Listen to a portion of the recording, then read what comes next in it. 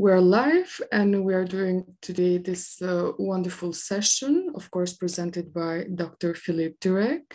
He is a pragmatic web security. This is how he describes himself, and of course, a web security expert. So today we are on the Defender track and we are going to do a presentation presented by him on securing APIs in an ecosystem with zero authority version 2.0. So I will pass the turn to Dr. Philippe, of course, for everyone who wants to pose a question. Of course, in the Q&A session, they might do that through the Whova platform. We'll be happy to answer your questions. And I will be happy to pass my word to Philippe. Philippe, I wish you all the best and good luck with your presentation. All right, thank you very much, Angela. And she'll be back afterwards with some questions. So if you have any questions throughout the presentation, just drop them in the app and they'll appear in the list and probably be asked at the end. So you can grill me towards the end of this presentation. All right, welcome to the Defender track. We're going to talk about how to build more secure applications. And I want to talk about how to secure your APIs with OAuth. And I'm going to take you on a journey on I'm going to start with things we're not going to talk about, just to set the picture, to make things straight. And then we're going to walk through a whole bunch of takeaways on what to do, which techniques to use, which parts to use, and how to use them in practice. All right, let's dive right in. And let me start by saying what we're not going to talk about. So what you have in this whole ecosystem is a lot of complexity because OAuth has been around for a while. It's about 10 years this year. So it's about 10 years old, which is quite a long time for technology, and it has evolved quite a bit. And on top of OAuth, well, people started using OAuth for all kinds of, well, not weird things, but all kinds of things it wasn't designed for, such as user authentication.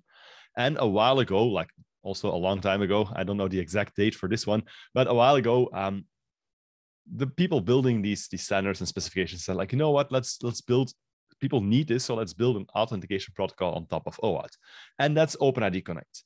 And in OpenID Connect, a client application can basically go to an authorization server, to an identity provider, and ask information about who the user is. Like, can you authenticate this user for me? And it will return information about the authenticated user. Whenever you use something like sign in with Google or sign in with Apple or one of these things, or your enterprise login is very likely OpenID Connect as well.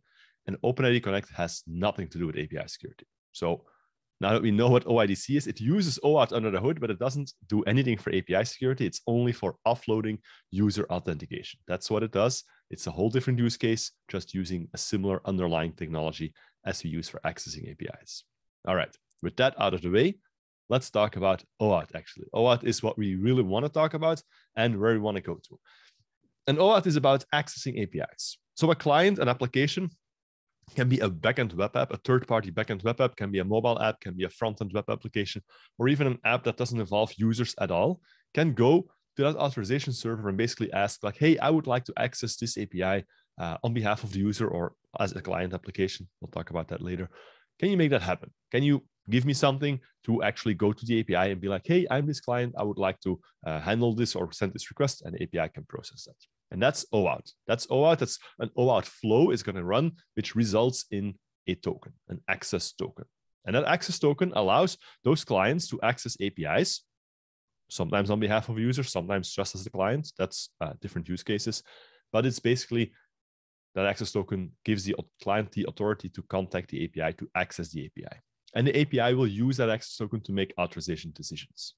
And that again involves, that's the third leg of the triangle here, that authorization decision at the API side, that involves interaction, either explicit or implicit, with the authorization server.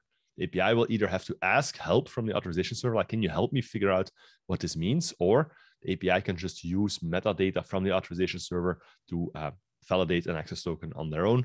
And I'm going to talk about that later as well. So that's the picture. OIDC, just offloading user authentication. OAuth, the complex part of OAuth is mostly getting that access token, so the left part of the triangle. And then we have these other two legs in the triangle. That's also OAuth, a little bit less complicated, but still very important to get right. Otherwise, you can imagine you'll have massive authorization issues in your APIs. All right, that's the picture that I want to talk about. Why on earth would you want to use OAuth? Because when it's so complex, like why would I want to use it if it makes my life harder? Well, it actually has a very nice feature, and you can see that in this image. That's why I kind of like this image, even though I made it myself. I still like it quite much because it shows you that the clients and the APIs are sort of decoupled from all of the dirty details of having to interact. The client just uses an access token to contact the API. And an API doesn't really have to worry about how to authenticate a specific client or how to authenticate a specific user or how to handle these details. That's what the authorization server does. The authorization server does all of the heavy lifting here and basically gives an access token representing that metadata to the client, which sends it to the API. And that's the abstraction that OAuth offers. And that allows you to build like flexible architectures, decoupled architectures, scalable architectures, and so on and so on. All right. Before we dive into more details, let me make this a bit more concrete. Like, how does this translate to real world applications? And I know we all have different backgrounds, so I'm going to use an example that everybody knows. Even if you don't use it, we're going to talk about Twitter. This is totally fictional, by the way, because Twitter doesn't use OAuth 2.0, but whatever. Just imagine that they do. Doesn't matter here. The authorization server, that glue holding everything together here, is Twitter. Twitter offers a developer platform. They use OAuth 1 and some parts of OAuth 2. It's a bit weird, but Twitter offers a developer platform. That's what matters, where you as a developer can build a client and then register it with Twitter. So you can tell Twitter like, hey, here's a client application. I'm going to register it, set it up so it can later come to you, ask for an access token, and so on. In this ecosystem, the APIs are Twitter APIs. We're basically building a client that would like to access a Twitter API, maybe on behalf of a user, maybe on behalf as a client directly. So what are the client applications? Well, whatever you want, basically. One type of client is definitely going to be Twitter's front end. Twitter's own front end applications are OAuth client applications. They go to that authorization server like, hey, I'm Twitter. I would like to access Twitter. And well, you can kind of guess what's going to happen. The authorization server is like, oh yeah, of course you can do that. And the client can access the APIs on behalf of a user. Because if I log into the client, I give that client permission to access Twitter's APIs on my behalf. So Twitter can do Twitter things and make tweets happen, basically. A lot of Twitter tweets going on here. What other clients do you have? Well, there's undoubtedly mobile apps. Twitter has their own mobile apps. I'm going to add another bird on the slide. We have enough birds now. But mobile apps can be clients as well, or you can have services as a client as well. For example, you can build a standalone application that's not used by a user, but just collects statistics every day. It could go to Twitter and be like, give me all tweets from today with the hashtag OWASP Global Virtual AppSec. That would be one way of using a client. That's not on behalf of a user. You're not accessing a user-specific timeline. You're just sending a request to Twitter directly as a client application. And you still want to have that access token because Twitter's APIs are not open. You still need to be a registered client before you can contact the APIs. All right. Third scenario, that backend clients. Backend web applications can be OAuth client applications, which is kind of a weird terminology, but once you get used to it, it actually makes perfect sense. So what would be a good scenario here? Well, Buffer. I'm using Buffer. You may have seen that I tweeted out the link to the slides on Twitter. If you are on Twitter, then you may have seen that. It's not like I was tweeting live right before the session. I actually like to be calm and relaxed before I start speaking. So what I use Buffer, a social media scheduling tool. So I have a Buffer account and I've linked Buffer to Twitter. That's the left top arrow. Buffer has access to Twitter on my behalf. And that's a backend web application. So the Buffer server knew that at 10:55 local time, they had to send out a tweet. So they contacted Twitter's API and were like, hey, can you post this tweet on Philippe's timeline? And here's an access token to prove that I have the authority to to handle that operation on behalf of Philippe. And then a final part of this picture, yes, I can talk a long time about a single slide. A final part of this picture is that you also have API to API communication. So let's say that there's internal communication between APIs, not necessarily on behalf of a user, but just inter-service communication. Those APIs can become clients and consumers of access tokens as well. So API to API communication is often implemented with OAuth as well with access tokens. All right, that brings me to the first takeaway. The first takeaway, I'm going to have a whole bunch of these takeaway slides here. The first takeaway is use OAuth and OpenID Connect as intended. So sometimes people get confused, like, what do I use for what? OpenID Connect is only for user authentication. If you're not dealing with users, if you have a client, a machine-to-machine access scenario, OIDC is meaningless. It doesn't make any sense to use OIDC. So OIDC is about user authentication. OAuth, on the other hand, is about enabling a uniform authorization framework so you can access protected resources. That's the official terminology, but in practice, it's likely APIs. In modern systems, that protected resource is an API. So OAuth is about getting that access token so you can access APIs. OIDC is about getting information about the user. All right, that was the introduction to my session. Let me introduce myself. I'm Dr. Philippe de Ryck. Thank you, Angela, for the host, for getting my name right. That's not often that happens, so that's absolutely awesome. And I run a company called Pragmatic Web Security. And through Pragmatic Web Security, I basically deliver in-depth security training to developers. So I actually just finished a 2-day workshop in Sweden, and I flew in this morning right before my talk. I'm back home now, so I made it on time, so that's a good thing, especially with airports these days. So I do on-site training, online training, and I also help companies figure out how to approach security best practices and designing their applications in a secure way. All right, what else? I'm a Google developer expert and Auth0 ambassador. These are like a community outreach programs of these companies. So they recognize the efforts I'm doing with giving presentations like this one and so on and so on. So I'm not employed by Google or Auth0. I'm part of their DevRel programs and so on and so on. And I organize a course in Belgium called SecOutDev, which actually starts next week, Monday, so in 3 days. So I'm pretty busy with that as well. And that's a week-long course on AppSec with speakers from all over the world teaching their expertise to our attendees. All right, enough about me. Let's talk about APIs. Let's talk about APIs, clients, and access tokens. On this slide, my question becomes, where does that access token come from? Well, from the authorization server. That's an easy question, right? Where does it come from? Well, obviously from the authorization server. I mean, we talked about that before. The better question, that's not a good question, actually. The better question is, how do you get the access token from the authorization server? It's like, that depends on what you're building. It depends on whether you're building an application used by users, like Buffer going to Twitter on my behalf, or an application that's accessing APIs directly, like collecting tweets with a specific hashtag without acting on behalf of a user. And let's talk about the second scenario first, machine-to-machine access, a client accessing an API without users involved. You just set it up, configure the client, and the client can now contact the API directly whenever it wants to do whatever it needs to do. And here's how that flow works in the OAuth world. So that flow is called a client credentials grant, because the client is going to the authorization server with its credentials, typically an ID and a secret, and is going to ask that authorization server for an access token. Like, hey, I am the hashtag collector client. You know me because somebody registered me before. Can I get an access token to access the APIs, please? And the authorization server will verify the details, typically return an access token if everything checks out, and allows that client application to access the API with that access token and get the tweets from that API. This is as simple as it gets. That's the simplest OAuth flow we have, and that is the one we use for machine-to-machine access. Scenarios that do not involve users, and we call this the client credentials grant because we're exchanging client credentials for access tokens. That's what we do. Takeaway number 2, the client credentials grant allows machine-to-machine access. Why do we have it? Because it absolves the API of the responsibility to have to figure out how to authenticate the client. You can have like 20 of these clients, and they will all go to the authorization server, get their access tokens, and send them to the API. So the only thing the API needs to know is like, how do I handle this access token? And how do I make authorization decisions with that access token? I will get to that later in this session. We still have half an hour to go, so that detail will be covered soon, I promise. All right, that was easy. So let's get to the hard parts. What happens when a user is involved? Well, when a user is involved, things get a little bit more complicated.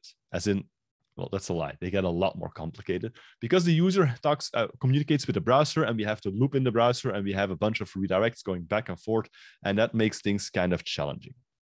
Here's what that means in practice. Let's imagine a scenario with a backend web application as a client, Buffer and Twitter. I am logged into Buffer, and I want to connect Buffer to my Twitter account, give them permission to access Twitter on my behalf to post tweets. So I'm going to click a button somewhere that says connect my Twitter account or my LinkedIn account or my Facebook account or my, well, I'm not on Instagram, so I don't have an Instagram account. Yes, I'm that old, I know.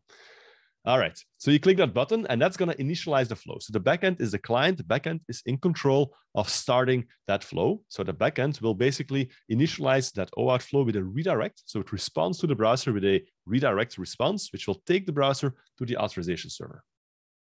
Goes to the authorization server. The URL contains all the dirty parameters. I'm not going to talk about those, but tells the authorization server who the client is, what kind of access they're requesting, and so on and so on. And the authorization server maybe recognizes that user. Step 3 can carry a cookie. In that case, the authorization server, Twitter, may know like, oh yeah, you're Philippe. I know you from before because of your session cookie on step 3. If there's no such cookie, if there's no active session, then Twitter is going to be like, who the hell are you? I don't know who you are. And it's going to ask me as a user to authenticate to Twitter. Like, log into your Twitter account for me. Philippe, password test1234. Not my real password, by the way, so don't try it out. That's what I do. And then Twitter is going to ask me, that's an optional step, the consent step, but it's in this case very, very recommended. It's going to ask me like, hey, Philippe, Buffer is asking permission to read your tweets and write and create tweets on your timeline. Are you sure you want that? And I, as a user, can think about that and be like, yeah, that's okay. Yes, I approve. All right. Next, the authorization server is happy. It's like, okay, the user, I know that it's Philippe. I know Philippe approves of Buffer getting access to his Twitter account. So awesome. I'm going to create a one-time code called the authorization code and send that back to Buffer. However, you can't send it back directly. You have to go through the browser of the user. That's how this thing works. So it's going to respond with a redirect again, which will take the browser to an endpoint hosted at buffer.com, buffer.com/callback or something like that. And in the URL that's being loaded, there's a parameter called code, and that code contains that authorization code. So the backend web application can now read that URL parameter, extract it from there, very easy and straightforward, and go back to the authorization server in step 7 to exchange that authorization code for client for an access token. And that's what happens right here. All right, with that access token, you can kind of guess the next step because that's the whole point of using OAuth, that the API side only deals with access tokens. So now Buffer can go to the API and be like, hey man, create a tweet, please. Here's an access token. The API looks at it and it's like, sure, why not? And that is how this flow works in practice. We're exchanging in step 7, we're exchanging an authorization code for tokens. So you can kind of guess what the name of this flow is. It's the authorization code grant. And if you want to know more details, we use an additional mechanism called Pixie, proof key for code exchange, which I'm not going to explain here. It's a client-specific thing that you have to implement there. Just know that you have to use Pixie if you want to use this flow. All right, takeaway. User-based access scenarios rely or use the authorization code grant. I know there's other OAuth flows, but they are deprecated. You don't use them anymore. Like the implicit flow is off limits, the resource owner password credentials flow is off limits.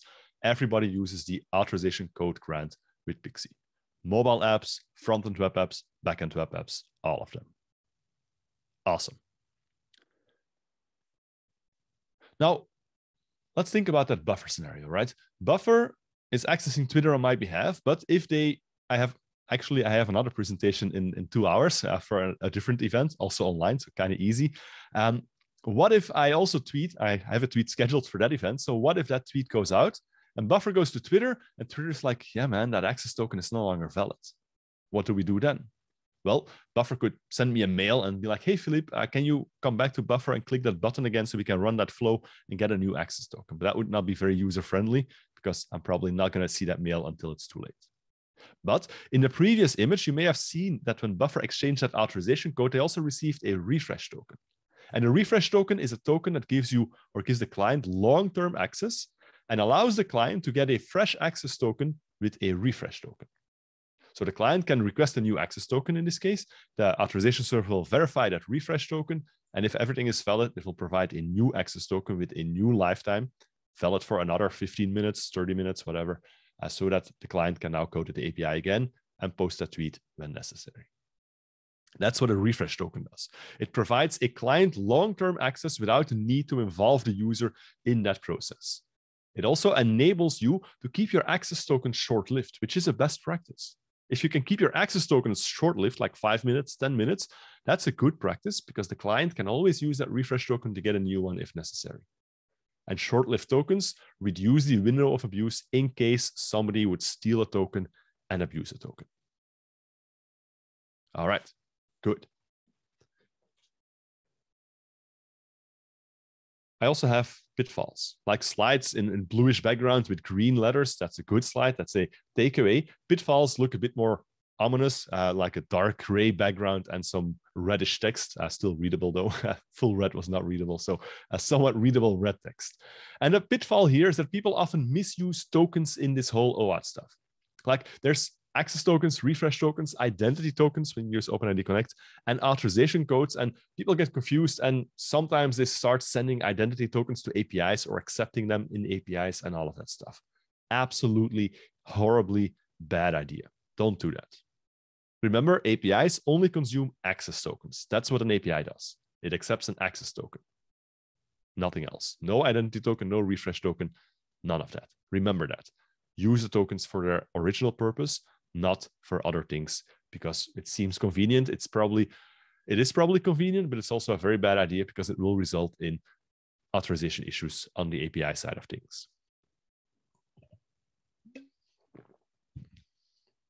All right. So enough pretty pictures, right? I know I make nice PowerPoint graphs, but we are developers. We're in the builder or defender track. So you want to see things in monospace font. So here's an access token. Two access tokens, actually. On the left, you have a reference access token, and on the right, you have a self-contained access token. Two tokens representing the same authority, just in a different format. So what is this all about? Let's talk about the reference access token first. A reference access token is actually a random identifier that is meaningless to everyone except the authorization server. What does that mean? Well, first of all, I lied about no pretty pictures anymore. I have more pictures to explain how these things are going to work in practice. So what does that mean? The client is going to get an access token by running that OAuth flow, depending on what client you're building, and it's going to get a reference access token. And with that access token, it can contact the API just like before. And that token means nothing. It's a random identifier. Kind of comparable to a session ID. It means nothing. So the API now has to go back to the authorization server and be like, hey man, I got this random token, this access token. I don't know what it means. Can you help me translate that? And the authorization server will look up that token in its list of tokens in its data store and like, oh yeah, that token is associated with Philippe for the buffer client and so on and so on. Here's a set of claims associated with that token. And we call that token introspection. The API has to translate that access token to claims at the authorization server. API can't do that on its own. And what's the setup here? Well, whenever the client sends another request, so a bit later, the client sends a second API request in step 6, the API gets that same random token. It's like, I don't know what that means. And the client has to do step 7 again and get the response in step 8. And it happens over and over and over again, which sounds heavy, which it is heavy. But there's one major benefit of having reference tokens. And the major benefit of having such reference tokens is that you can always terminate a token whenever you desire to do so. When you are in the need to prevent a client from accessing the API any further, you can go to the authorization server as an administrator or through a user interface if that's provided and terminate access immediately. That access token will be revoked. And the next time the API goes there to introspect that token, instead, I have to count here 10, that would be, or 7 or 4, and that token is revoked, the authorization server is like, oh, no, that's no longer valid. And the API or the client will not have access to that API anymore. So that's the upside, that's the benefit of reference access tokens. The downside is the cost. It causes overhead because every request on step 3 and 6, that side, results in a request in step 4 and 7. So it's security at the cost of performance. You can kind of guess where we're going with this, right? So reference access tokens, that's good. It's highly secure, but highly much overhead. So what about self-contained access tokens? Well, self-contained access tokens are JSON web tokens mostly. JSON web tokens, and it works like this. The client is going to obtain that token, and it's going to get that JSON web token, that self-contained access token. And with that access token, the client makes a request to the API, and the API can now verify the signature, extract the claims from the token, everything is embedded in the token, and make its authorization decision. Awesome. No introspection required. And when the client sends another request in step 4, guess what? The API can do the same and the same and the same. The API can now independently verify the validity of the token and use the claims for authorization decisions because it's all embedded in the token. Awesome. Sure, there's a big upside. Performance is a lot better. No constant back and forth between APIs and authorization servers. The downside is that we can't really revoke a token anymore. Well, the downside is somewhat nuanced. You always can revoke refresh tokens because when the access token expires after 10 minutes, let's say the access token is no longer valid, the client has to go back to the authorization server with that refresh token. And at that point, the authorization server can be like, no, the user said you no longer have access, so you don't get a new access token. Bye-bye. No access for you.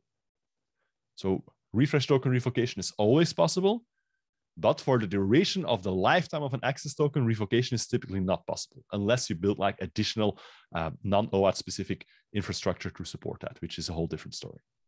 So that means if your tokens are valid for 10 minutes and somebody steals a token, there's going to be a potential window of abuse for 10 minutes.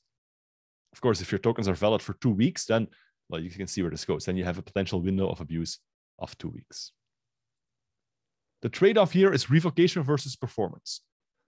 What does that mean in practice? It means that highly security-sensitive applications, financial app, e-health apps, they are willing to pay the cost and use reference access tokens with token introspection. For them, it makes perfect sense to accept that cost for security. However, for most applications, the recommendation of having short-lived, self-contained access tokens is good. That offers a good balance. It gives you the level of control you need, 5 minutes, 10 minutes. That's acceptable for most applications. And it gives you the performance and flexibility you need as well. So that's a good trade-off in practice for many applications. All right. So how do we make authorization decisions with access tokens? I'm going to make a promise. I'm not exactly sure. I don't know every slide by heart, but I kind of guess we're through with the arrows and the pictures. So let's talk about the claims in access tokens. All right. On the left, we have the claims you obtain after token introspection. So the client goes to the authorization server, like, what does this mean? That's the response you get. A bunch of JSON claims, key value pairs, basically. On the right, we have the same, or not the same, similar claims, but the claims that are embedded in a JOT-based access token, like in a JSON web token. And you can see that there are some similarities, but also some differences. So let's talk about those for a second. The first thing is the introspection response will have an active claim, which is true or false. And your developers, your defenders, you build stuff, you know how a Boolean works. Like true means this token is active, false means it's expired, it's revoked, whatever. We no longer consider this to be a valid token. That's the thing on the left. That's what you check when you get such a token. Well, an introspection response, at least, like, is the active claim true? If yes, move forward. If not, reject 403 probably and go away, or 401, whatever you want. On the right, we have an EXP claim. EXP means expiration timestamp. It's a timestamp when a JSON web token becomes invalid. That's that 5-minute, 10-minute timestamp since the creation of that token. We also have additional time-based claims in JOTs. We have IAT, issued at, or NBF, not before, which can also play a role in making sure that the token is valid. All right, one down. What else do we do? Well, we want to make sure that the access token is applicable to us, which means it has to be issued by a service that we trust. In this case, I'm using the one for my restaurant review demo application, Restograde, and it's running at sts.restograde.com. It could be running at auth.twitter.com or whatever. That's the issuer. That's the party that has created this access token. Is that the expected party? If we're a Twitter API, we likely only accept tokens from Twitter's authorization server. So we check that issuer is pointing to that specific authorization server. Additionally, we check the audience claim, AUD. Audience means which API is supposed to consume this access token. And this looks like a very strict identifier, but it's just a string. So you can put whatever you want in there as an identifier, but it's basically the API knows its own identifier, like, hey, I am API 7, and it's going to look, does the audience contain API 7? Yes, it does. Awesome. This token is intended for me. If it says API 3, then the API 7 should be like, what? Why the hell are you sending me a token for API 3? No, I don't want that. Out. That's what the audience claim does.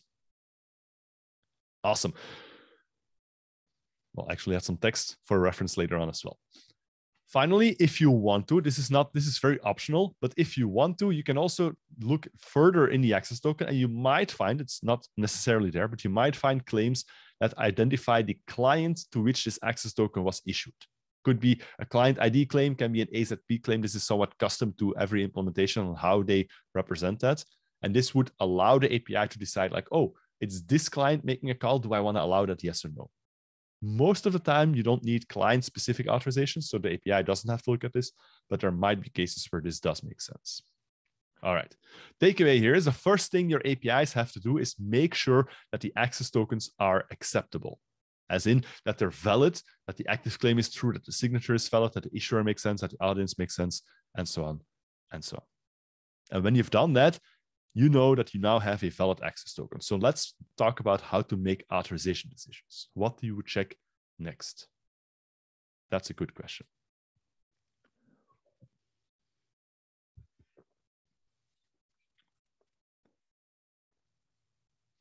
In the access token, you may find, there's like nuance here, may find, as in the OAuth spec is full of optional. So yes, it may be there, maybe it's not there. It depends on how you interpret things, how you build things, what features are supported, and so on and so on. But there may be a scope claim. So what does a scope mean? A scope represents the authority that has been granted to the access token. And this is typically authority granted by the user. So imagine that on Twitter, I have full access to my Twitter account, right? I can access my private messages, I can access my tweets, I can write tweets, I can change my profile, and so on and so on. But a buffer client only requires a limited set of these permissions, like read my tweets and write my tweets. So buffer can request a specific scope when asking for an access token. It can say like, hey, Twitter, I would like to have write access to a timeline. And that scope allows me to give consent, like, yes, I grant buffer write access, and allows me to delegate a partial set of permissions to a specific client. That's the idea behind the scope. It gets somewhat more vague and confusing in actual implementations, but that's the true idea behind the scope. And you'll find that once you know what that means, you'll find it everywhere. For example, Zoom, if you want to add a Zoom meeting to your calendar, your Google Calendar, you'll get this pop-up from Google saying like, hey, Zoom would like to have access to view and edit events on all your calendars. OAuth and scopes. That's a scope requested by Zoom so that they can create events in your calendar, update events, see when you have a Zoom meeting, and so on and so on. And as a user, Google is asking your consent to do that, and you can choose continue or cancel. I chose cancel because I only did this first screenshot. I don't use Zoom Google Calendar integration for anything. So that's how consent works. So what other scopes does Google have? Well, they literally have thousands of scopes.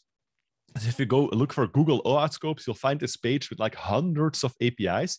And for each API, they have this list of scopes that are available. For example, on the top left, you can see Gmail scopes. And you can find one interesting one a bit down. Let me see if I can highlight that very professionally with my PowerPoint pen. You can see one Gmail read-only. That scope gives a client read-only access to Gmail, allowing a client to request the minimal necessary set of scopes to perform its functionality. Let's say you build a productivity tool that gives you like daily statistics of your Gmail activity.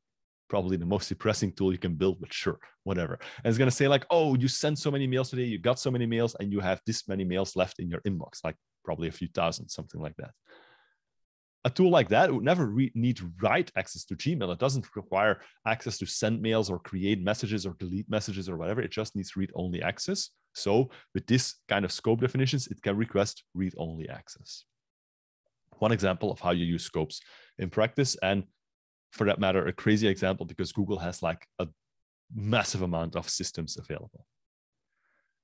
Maybe a less structured example, maybe a more realistic example as well is GitHub.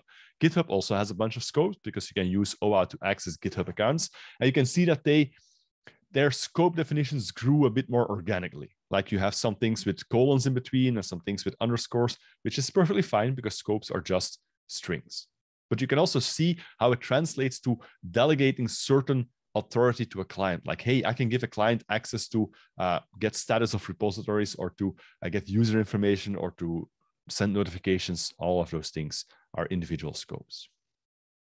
In an API-based world, we can translate that concept to functional level access control.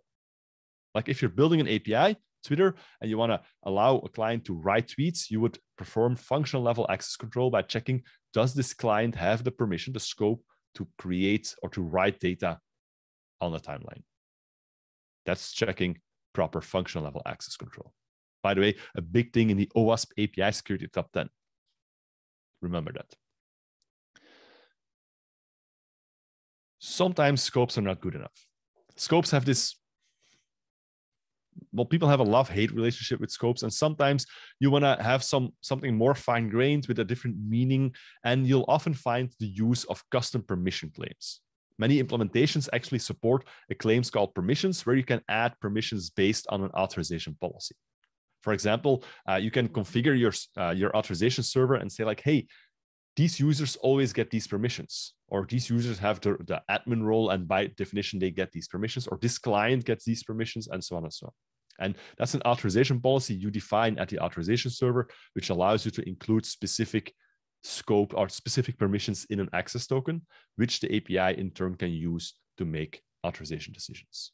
That's essentially what this is all about. All right, so what's the takeaway here? If you need a bit more flexibility, if you want to include authorization information that is based on a policy, then scopes are probably not the right mechanism, but you might want to look into using such a custom permission claim. That's a recommended approach. That's a frequently used approach to get that information to an API so that the API can make authorization decisions.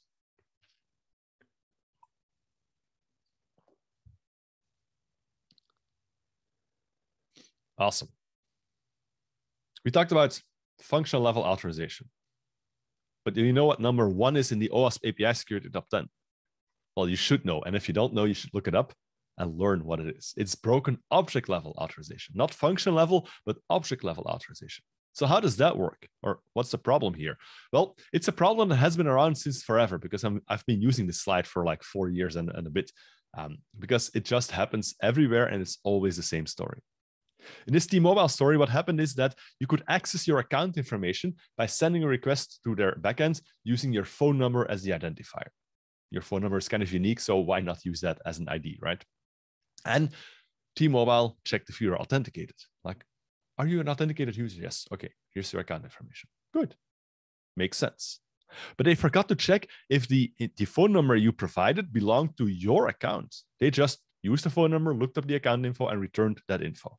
Which means if I do it from my account, everything is perfectly fine. But if I do it for your account with your phone number, they would check if I'm authenticated, like, yes, I am, as me, and they would return your account information just like that. Not good. That is a bit of a problem. That's broken object level authorization because we forgot to check that the object being accessed is allowed to be accessed by this particular user. And this problem exists everywhere. We had a story from a bit later from a patient portal, healthcare information, very sensitive, millions of people exposed. Twitter had an issue where you could associate phone numbers with user accounts, and Facebook had an issue where you could change the name for any Facebook page and then register a new one with the same name or with the old name and take control of people coming to that page. So a lot of very similar problems, and they exist in virtually every API out there today.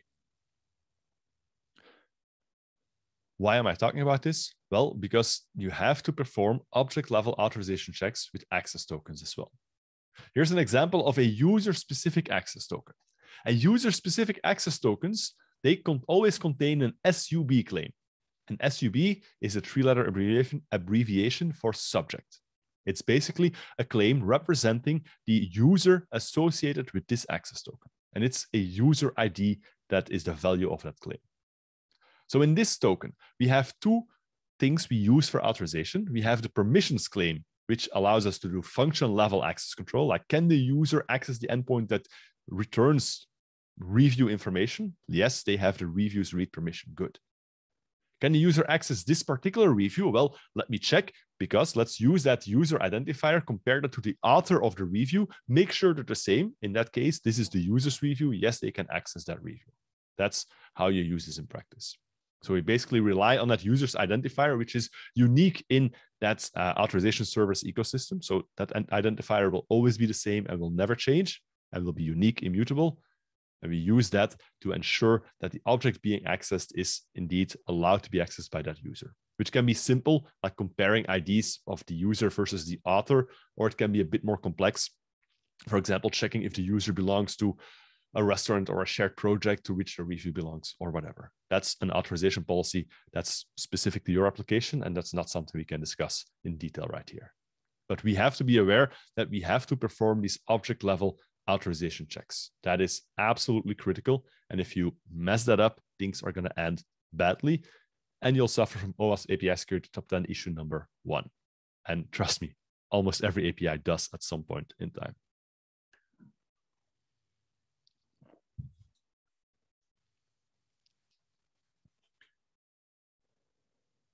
What do we do when we need more information to make authorization decisions? Like, you'll often find multi-tenant scenarios where you have users, sure, but the user belongs to a tenant, a customer in your application, and you have like a bunch of tenants, and each tenant has a bunch of users, and you'll need that tenant information, that customer information to make authorization decisions. So the question becomes, how do you solve that? Can you include that in the access token? That's a good question. Like, maybe. And actually, yes, you can. It's not maybe, yes, you can. So first of all, access tokens, they perfectly well support custom claims. So an access token, there's no problem for including a tenant ID or tenant name or the name of your dog or whatever in the access token. That's perfectly legal and perfectly possible. The main question is it a good idea? Do you really want to include that information in your access token? And which information is okay to include and which information should we probably not include? And there's no rules for that. There's only rules of thumb, like experience guidelines, but that's the best we have at this point. So first of all, we can include additional metadata. A good guideline to decide if it's something you want to include in an access token, yes or no, is to think about whether the custom claim you're adding is associated with the user's identity, because the access token represents the authority of a client to act on behalf of the user. So user-specific information, sure, we can include that. API-specific information, like probably not. That's something we shouldn't do. So in this case, a tenant ID is something that belongs to the user's identity. That's a core part of who the user is. So yeah, if the authorization server has that information, it can perfectly fine. It's perfectly fine to include that in the access token, allowing the API to make authorization decisions based on that tenant ID, which I just noticed is the same as a user ID. That's a PowerPoint copy-paste mistake. I'm going to fix that in the future. So it's supposed to be a different ID in this case. What shouldn't you include? Well, API-specific authorization details.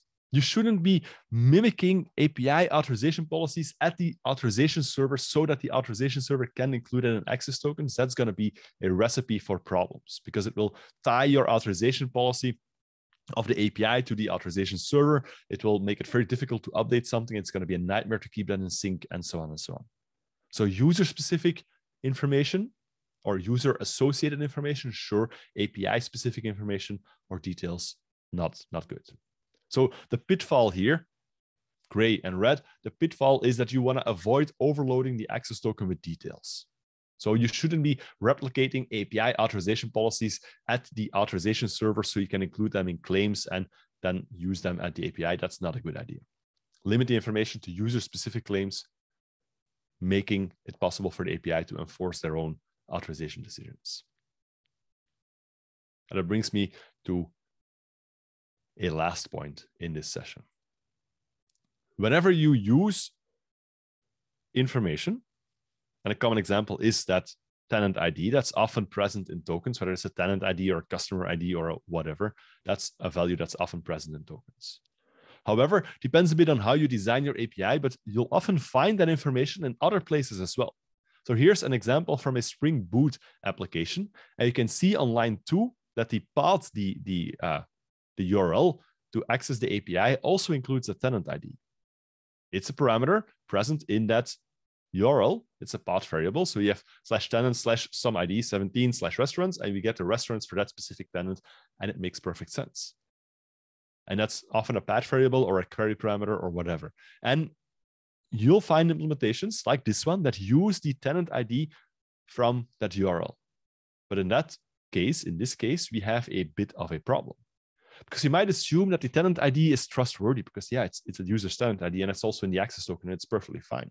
But if you never check that, then an attacker can change that tenant ID in the URL and potentially bypass authorization checks. In this case, there is no authorization check. The API in this case mistakenly assumes that the tenant ID is trustworthy, but it's really not because it's request data and it can be tampered with. So what you have to do in this case, if you want to design an API like this, if you want to use that tenant ID in the path of the API, you have to match that against the tenant ID in the access token. You have to ensure that the ID in the URL is the same as the ID in the access token. That should be a generic authorization check, and only then can you move forward and retrieve the information for that specific tenant. Because if you don't, then you have an authorization bypass and you have a problem.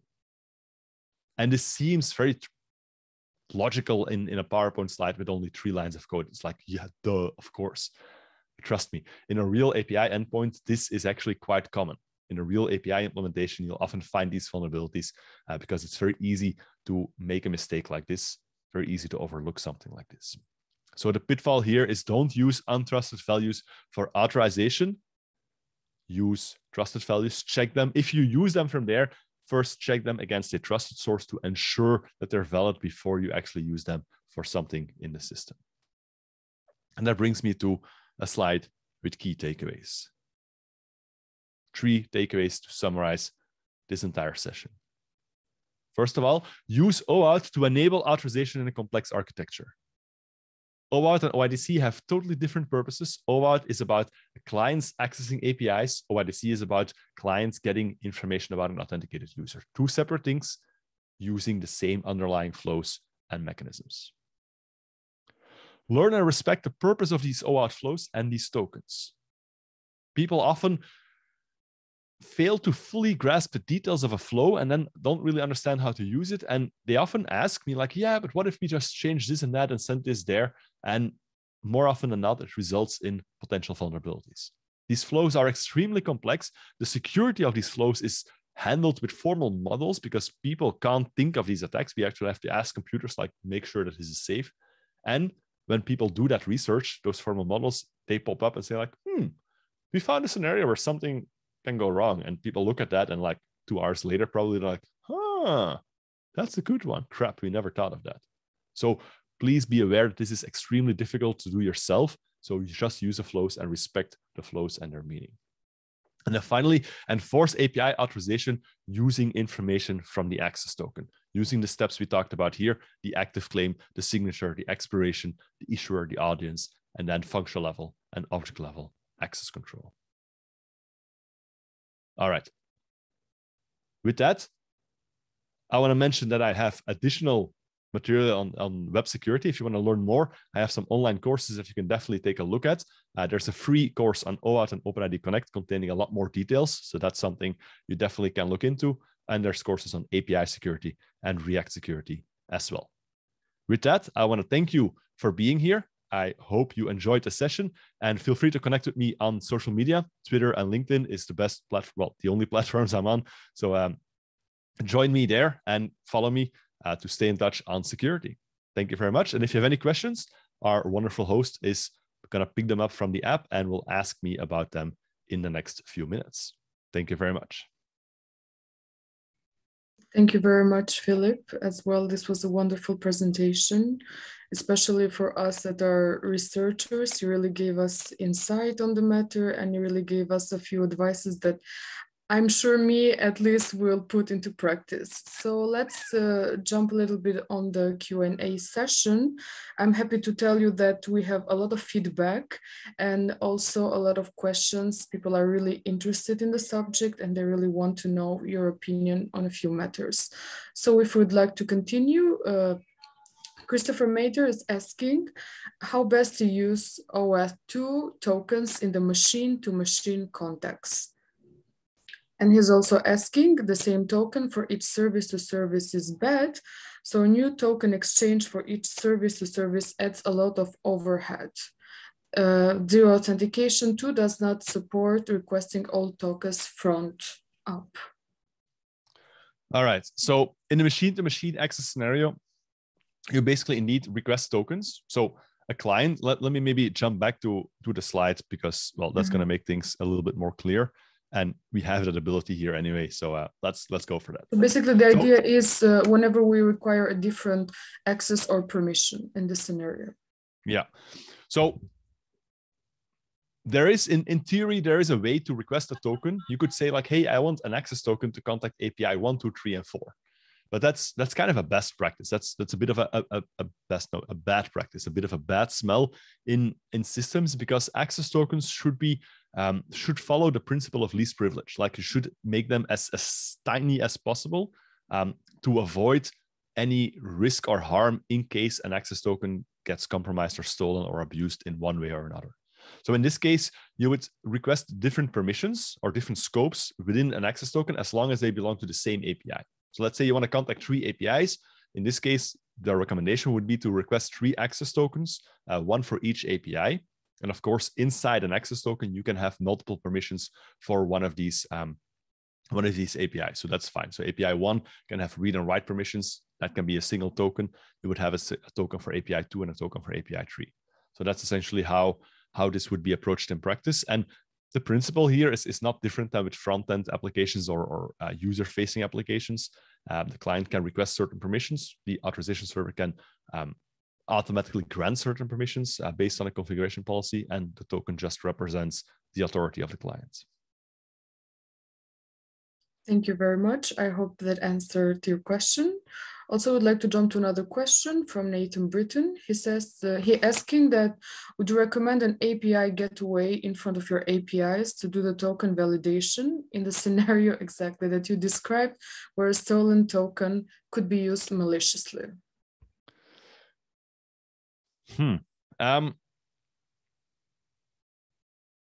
Yes, and that's actually a tricky question. Like, let me start with the first part. Yes, API gateways are absolutely useful. So in a full architecture, you would probably have an API gateway sitting in front of there, which would perform some rudimentary upfront checks like, hey, is there a valid access token attached here, and so on and so on. However, you can't really move your full authorization checks that we talked about into the API gateway, because that would basically mean that the API gateway will have to start enforcing API-specific authorization. And that's not recommended, because if you have 5 APIs behind one gateway, then the API gateway would have the authorization policy for all the APIs. And that would just be way too fine-grained to do that in practice. But an API gateway could be like, hey, you're sending a request to API 1. I'm going to check if your access token actually has the audience API 1. Because if it hasn't, you know what? Get out. I'm not even going to forward this because it makes no sense. So yeah, you could reject things at that level, absolutely. But it's always going to be a cooperation between both to enforce proper authorization. So the API shouldn't rely on the gateway like, yeah, the gateway will handle everything for me. No, the gateway can be a first line of defense, but your APIs should always handle their authorization checks themselves as well. Maybe some duplication, but that's going to give you a secure design that avoids any bypasses. Thank you, Philippe. Throughout the presentation, you gave us reasons why we should use authentication for APIs. But Joran Norton is asking, when should we not use OAuth for API authentication? Yeah, that is a good question. That's a hard question to answer as well. So I would say OAuth is overkill if you, let me jump back to this slide. If you, let's take Twitter as an example. If the only scenario would be that you have one front-end client accessing a Twitter API and nothing else, like no additional clients, no third parties, no API to API access, none of that stuff, then OAuth is probably overkill. Then all you need is a way to authenticate a user and maintain a session of that authenticated user, and that's all you need.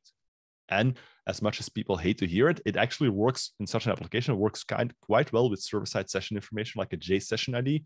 That is the perfect way to get that done in a small, non-distributed application that just works. That would be the simple step. However, if you have multiple clients, multiple APIs, if you want to kind of decouple the responsibility for every API to know how to authenticate clients and users and that stuff, then you're going to have to build like an external authentication service somehow. And before you know it, it evolves into something that looks a lot like OAuth. And at that point, you're just rebuilding OAuth. So the advice is, if you want to decouple your clients from your APIs and make it easier for APIs to make authorization decisions with a uniform structure, OAuth is a good approach. If you want to build like a very scalable system, if you have millions and millions of users, or you plan to have millions and millions of users, this would also be a good idea, because keeping track of sessions yourself is not going to work well. And authorization servers are actually built for use cases like that. So I would say if you run into those needs or expect to have those needs in the future, then this is definitely the right approach. It's a standardized approach. It's what everybody else is doing. It's definitely not going away anytime soon. Nobody's going to drop support for that. This is definitely the way forward. Thank you again, Philippe, and we would like to thank you for the wonderful presentation. It was very insightful. For everyone who wants to follow Philippe on his media platforms, you can find the details shown on his slides. And thank you everyone for taking part in our beautiful conference. I wish you could stay with us for this track and for the other sessions that we have today. And I'd like to thank you, Philippe, for having this wonderful talk. Hope to see you again. You're very welcome. Thank you for hosting us, and enjoy the rest of the day to everybody else.